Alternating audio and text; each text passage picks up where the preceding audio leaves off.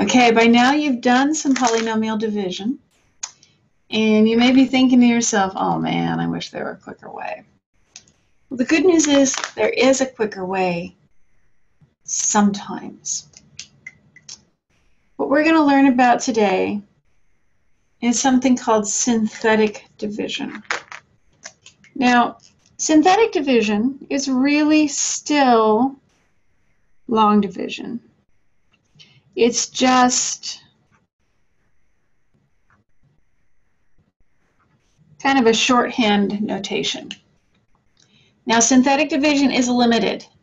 You can only use it when you are dividing by x minus some number.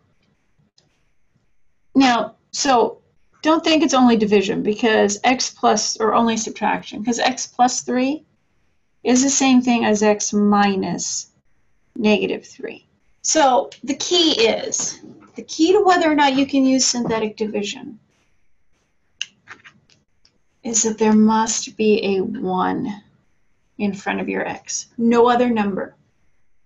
Now I'll show you how to handle other numbers, but you have to be dividing by x minus something. So let's run through an example here. Let's say I want to divide 3x to the third plus 7x squared minus 2x minus 4. And I'm going to divide that by x plus 3. Okay. If we do that, we can see that we're going to get a 3x squared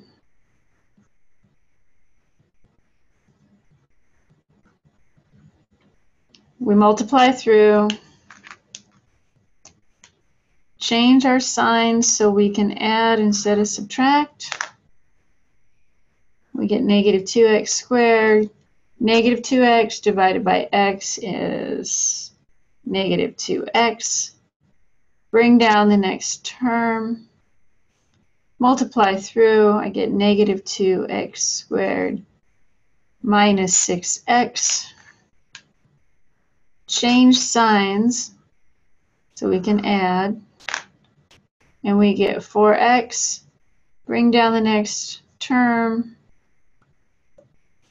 4x divided by x is 4. Multiply through. Change signs so I can add. And I end up with minus 16. So my result is 3x squared minus 2x plus 4 minus 16 over x plus 3. Okay. Now, I want you to think about this in terms of just the coefficients.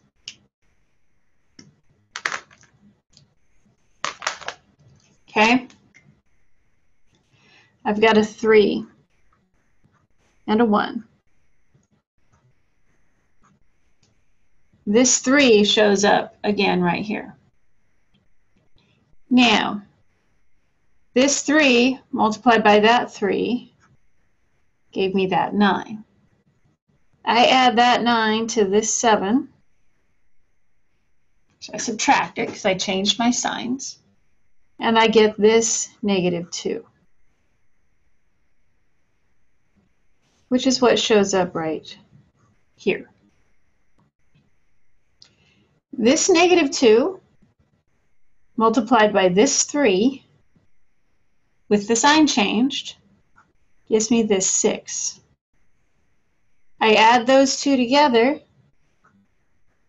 this 6 to that -2, and I get this 4, which shows up again right here. And then this 4 multiplied by this 3 with the sign changed gives me that -12, which then gives me my remainder. So what we do with synthetic division is we just write down the coefficients. Okay? And more specifically, so let me just show you what we do. We can think of this example that we just worked as 3x to the third, 3x to the third plus 7x squared minus 2x minus 4 divided by x plus 3, but I'm going to write that as x minus a negative 3. Now we set up synthetic division like this. We put a little box. And what goes in that little box is whatever number we are subtracting from x in the bottom. And then across from that little box, we write just in a single line the coefficients of my numerator. So 3, 7, negative 2, and negative 4. Now you may be wondering, how do I know what that actually means? Well, this is always going to be your constant term. So this will always be an x. This will always be an x squared. And we just keep going up. Okay? Now leave a space, leave an empty line, and draw a line. Here's how this works. We take the first number, we drop it straight down. And we get 3.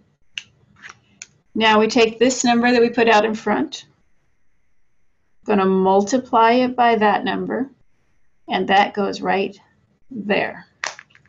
Negative 3 times 3 is negative 9. And we always add in synthetic division. So 7 plus negative 9 is negative 2. And I want you to notice we have a negative 2 right here. Okay, now we just keep doing the same thing over and over again. Negative 3 multiplied by negative 2 gives me a positive 6, which is the same number that appears here. Negative 2 plus 6 is 4. Multiply and put it under the next number in line. Negative 3 times 4 is negative 12.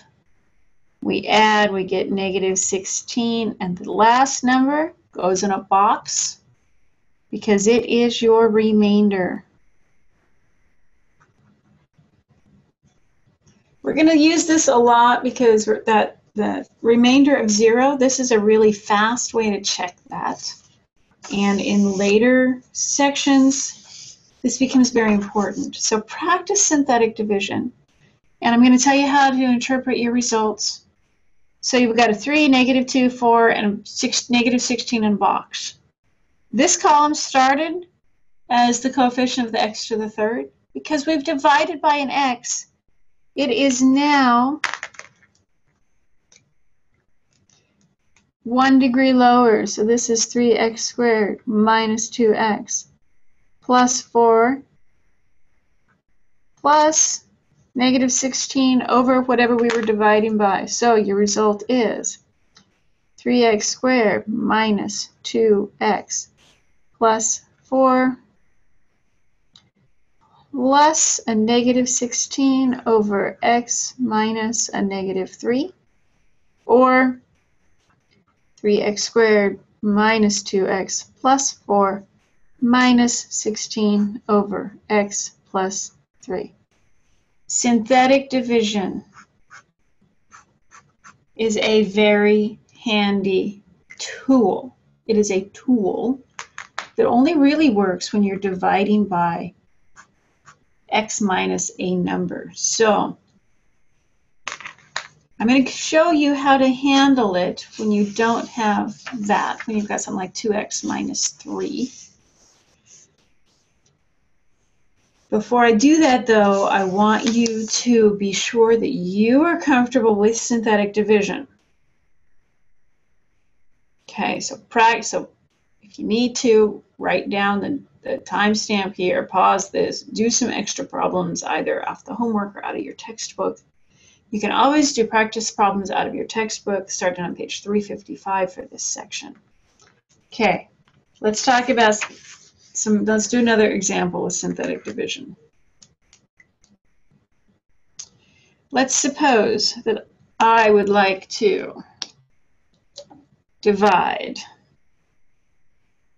3y to the third minus 19y squared plus 17y plus 4 by 3y minus 4. Now let's suppose I would really like to do this with synthetic division. But I can't, because I don't have a 1 in front of my y. All right, let's think about this for a minute. Let's factor this 3 out. So let's rewrite this thing as 3y to the third minus 19y squared plus 17y plus 4 divided by 3 times y minus 4 thirds. Same thing. If I distribute that 3 back through, I'm going to get back to what I started with, so that works. This now is the same thing as 1, so now I can pull this 3 all the way out and make it 1/3 times 3y to the third minus 19y squared plus 17y plus 4 all over y minus 4 thirds. Now that I can do with synthetic division. So let's set this up. I'm just going to do this division that's inside the parentheses using the synthetic division. I've got y minus 4 thirds. So 4 thirds goes in my box. My coefficients are 3y to the third minus 19y squared plus 17y plus 4. Drop down my first coefficient, which is a 3. Multiply 4 thirds times 3 is just 3. Add, and I'm going to get negative 16. All right, I'm going to use my calculator. Because now I multiply 4 thirds by negative 16. So negative 16 times 4 thirds. And I'm going to want that in a fraction, is negative 64 over 3. And I want to add that to 17. And again, I want the fraction. And I get negative 13 thirds. Do that multiplication again, times 4 thirds, and give it to me as a fraction.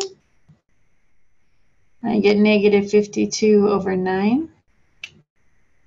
Add that to 4 and give it to me as a fraction.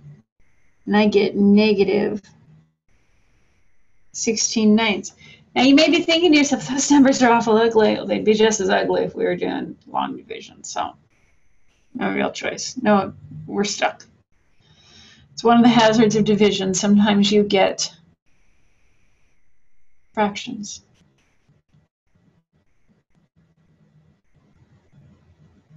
Okay, so what's this mean?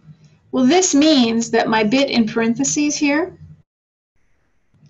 simplified to 3y squared minus 16y minus 13 over 3 minus 16 over 9 times y minus 4 thirds. There's still a 1/3 out in front. Now we can just redistribute through and we'll get y squared minus 16 over 3 times y minus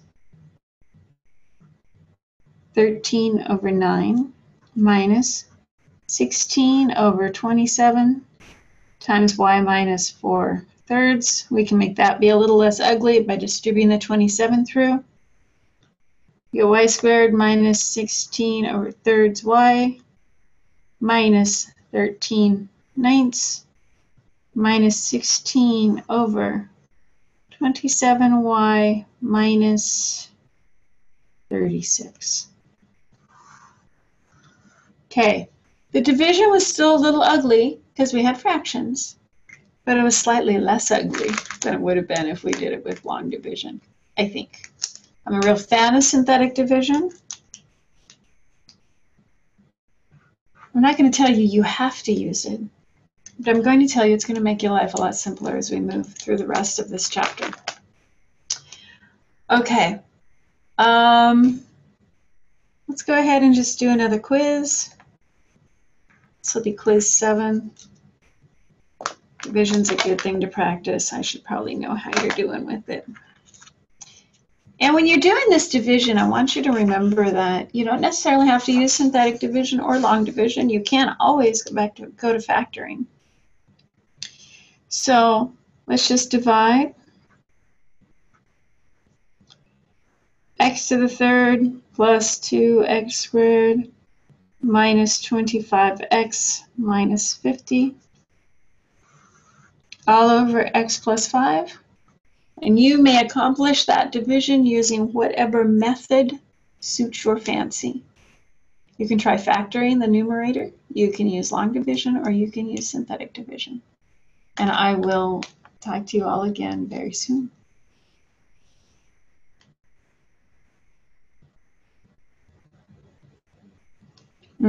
Wait, I should probably write on here that this is quiz 7, just so we don't miss it. So that is quiz number 7. All right, I'll talk to you soon.